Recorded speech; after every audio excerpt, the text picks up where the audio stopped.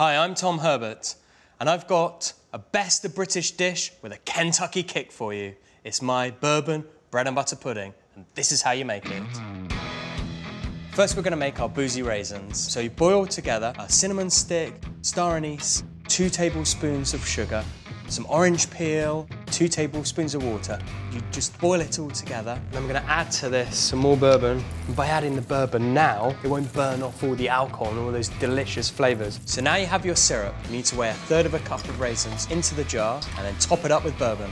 To get them plump, you need to leave them for at least 2 hours, but it's really great if you can leave them overnight. I came in last night and I made a big jar of them and I left them soaking. You could get drunk right on these.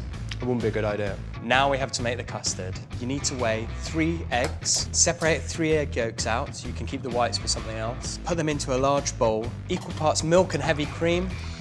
Now you add in the sugar, a pinch of salt to bring out the flavour, the seeds from a stick of vanilla. So if I split it open and just scrape them out, easy as that. You mix it all together, that's your custard. But of course, if you like your custard boozy, you could add in more bourbon or a little bit of that sweet syrup. You take a 9x9 baking pan, great handful of those boozy raisins and sprinkle them all in. You want to be generous. On with the custard. Creamy, golden, slightly boozy and delicious. So now for the bread bit. You want a good soft country loaf. Cut that into barn door size thick pieces. And you want to lay them out so it fills your 9x9 dish. If you want this to be a really traditional bread and butter pudding, you could slather both sides of the bread with lovely butter before putting the bread in the dish. While that's soaking up, preheat your oven to 350 degrees. Slide it in really carefully and give it 30 minutes until your custard is set. It should have a little wobble like a cowboy on a fishing boat.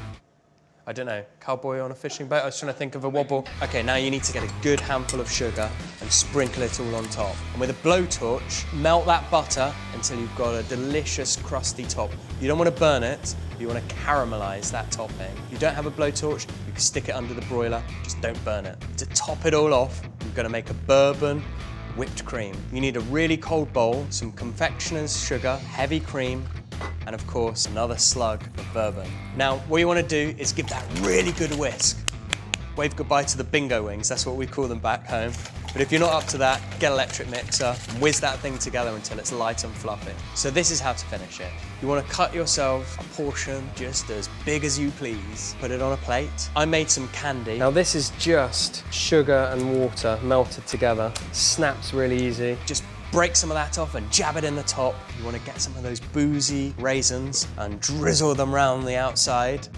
And your bourbon whipped cream on top. And one more.